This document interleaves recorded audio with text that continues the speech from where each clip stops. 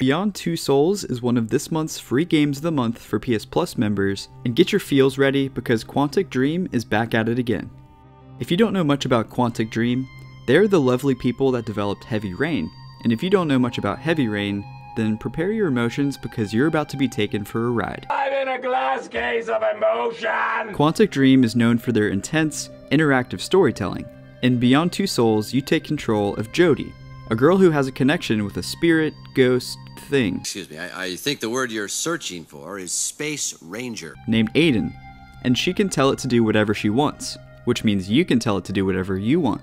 The decisions you make tailor the story and shape the way the game pans out. You're free to be as good or as evil as you choose. That's it. I'm sorry, but I'm done. The story is really cool because of the way it's told. Instead of following a traditional timeline, you jump around different points of time in Jodie's life. In one chapter, you may be Jodie as an awkward teenager trying to fit in, while in another, you may be an older Jodie fleeing from the police.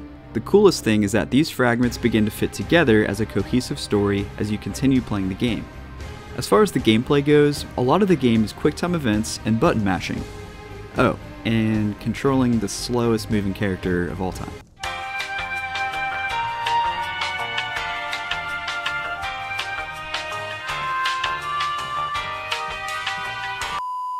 It's not all slow and boring though. Some of the QuickTime events really add to the intensity because of how quickly you need to react. This, on top of the intense music and sound effects, really adds to your immersion into the game. Overall, Beyond Two Souls is a polished and incredibly immersive game that is well worth your time. So I've decided to rate this game 900 grapes out of 8 car radios. You are a sad, strange little man. Hey guys, this is Sam from the Boiz. If you enjoyed this review, go ahead and hit that subscribe button. See you next time.